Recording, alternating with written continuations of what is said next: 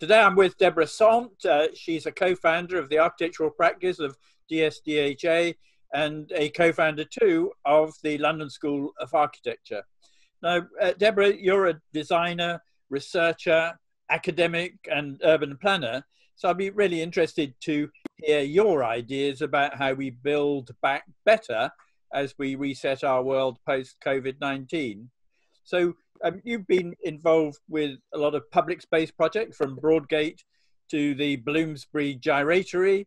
And the pandemic, I think, has made us realize the importance of public space, particularly for those living in dense urban environments. Now, we have been improving public space for the last decade or so, but do you see that now accelerating as a result of the current crisis? Oh, definitely. I think we all realise that public space is so vital to our well-being, really. I think it's been interesting, hasn't it, just to see how people have craved to be outside, to be together with other people, and to be connected to nature. I think we've suddenly realised we're part of the natural environment in a way that perhaps we felt we were slightly more mediated and we were on top of the pile and everything was kind of below us and we sort of on the earth. But I think we now really see ourselves as much more integral and part of the earth. And with that goes our connection to each other. So definitely, I think we're going to see a lot more quick public spaces appearing. They've appeared already out of necessity. Some pavements have been getting wider to accommodate queues and flow, but we've seen people wanting to close down streets and create nice places to play or just be together. So I really imagine it's going to change quite a lot in terms of the way that we think of it tactically. Yeah, I think that's very interesting. Just around here where I live, quite a few community groups are now looking at how they can close off pieces of street and improve public space. But then when we're looking at planning, how do we get that right balance between density and open space within our current development and planning processes, where you have developers proposing on individual sites and you have planning departments, often a bit short of staff, actually then trying to create a wider balance across places and communities? Well, I think one of the things I've really come to appreciate is coming out of modernism and the Town and Country Planning Act and Ebenezer Howard and all of these great kind of town planning thinkers was what is the right balance of public open space compared to the density of inhabitation for workers, or particularly for residential. That was what it was focused at.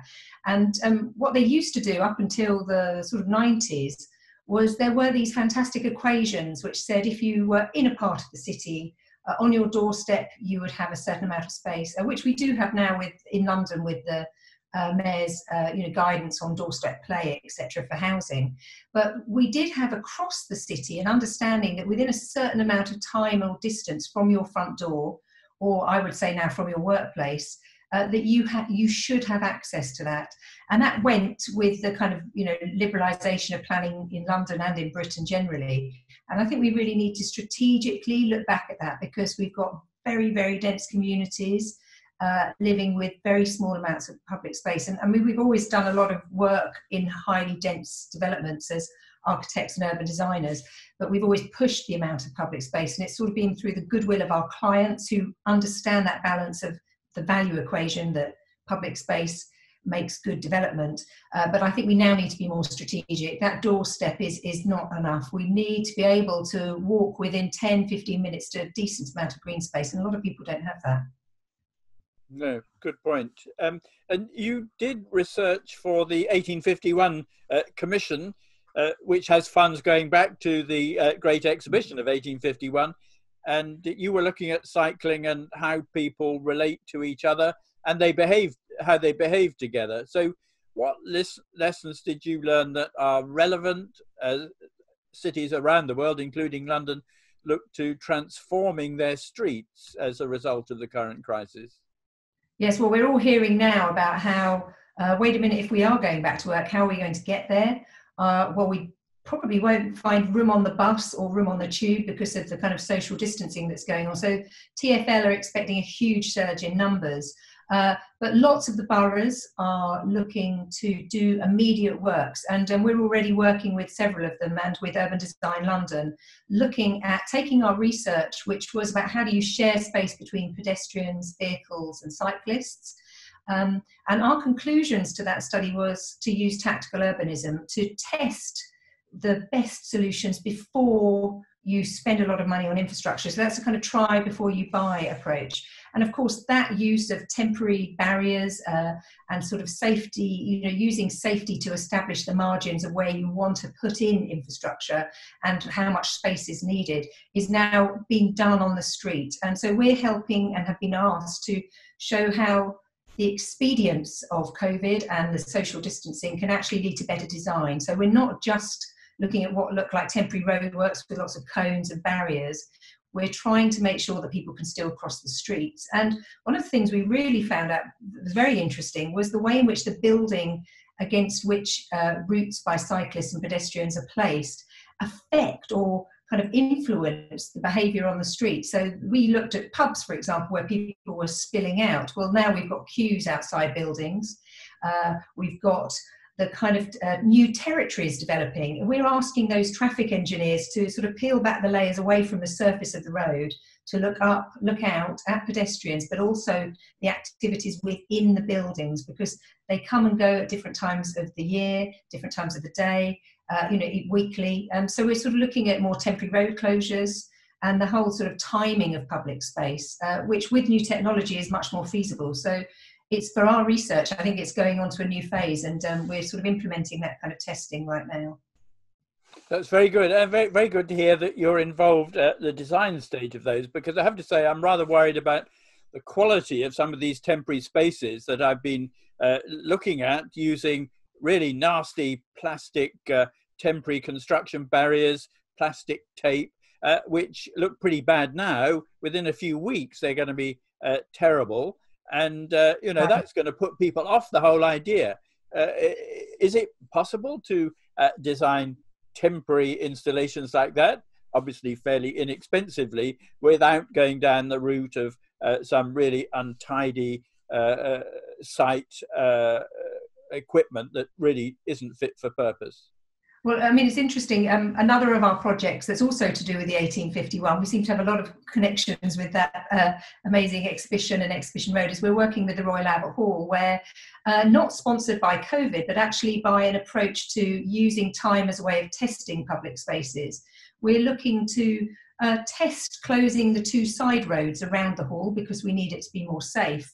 And as part of our work on that, we've looked at embedding greenery, places to gather safely, and that will look good against a Grade 1 listed building. So some of that research, which also came out of the 1851 Royal Commission, is now going into the cycling research. So yes, you can create effects very effectively and cheaply that have a sense of permanence and a sense of beauty and connect you back to nature.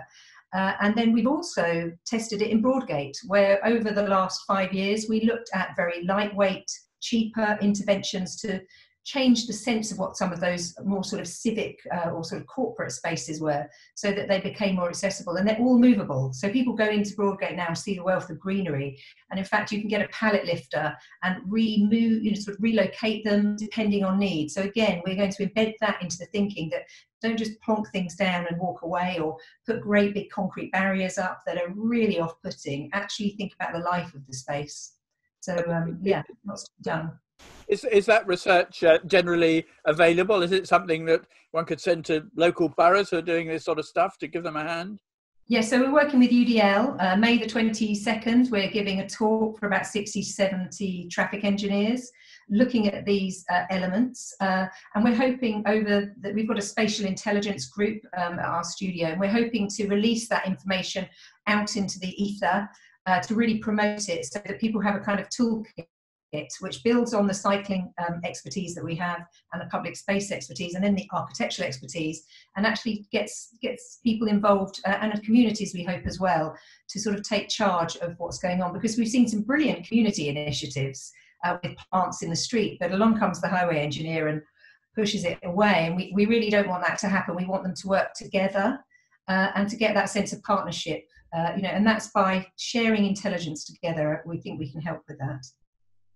Very good. Now, you co-founded the London School of Architecture, which is a collaborative venture between academia and practice, at a time when we're talking much more about collaboration.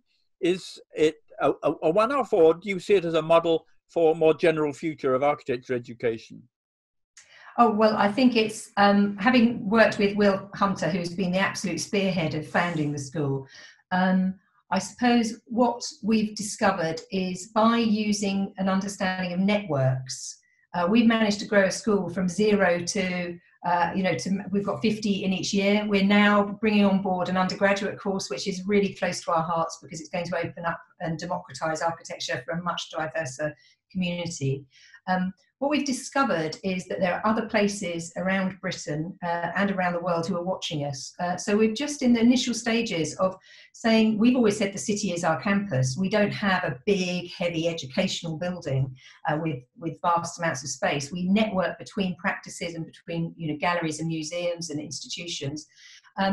Why not expand it? So we're in the initial stages of doing that, looking to expand it beyond London into the north of Britain to cities that aren't blessed perhaps with the kind of economic motor that we find in London. We're also in talks with Bilbao about taking some of our work over there. And so the replicability of it is huge, but also the fact that as an institution that was a kind of startup, we're now expanding ourselves and going into a sort of more mature stage of our development. And as a model for education, what's been so interesting is it hasn't just been about educating students, it's about learning going through your whole career. So we get practitioners coming into the school and learning about some of our research projects. They get interested, they start running our research projects. Those then influence their practice. And so you get this very virtuous circle. We bring in the GLA, we bring in TfL, we bring in a lot of public institutions. So the partnership and learning is beyond the confines of a traditional school of architecture. It's like architecture is for everybody, and everybody has a role to play in it, even though it's obviously quite a complex environment to work in. I wouldn't try and make it appear too simple. No, but it's great. So you're going global, and probably something also, like many things, accelerated by the COVID-19 crisis. So Deborah Saunt, thank you very much for your answers to those questions and for getting involved in the debate. And I look forward to seeing the result of your installations in our streets over the coming months.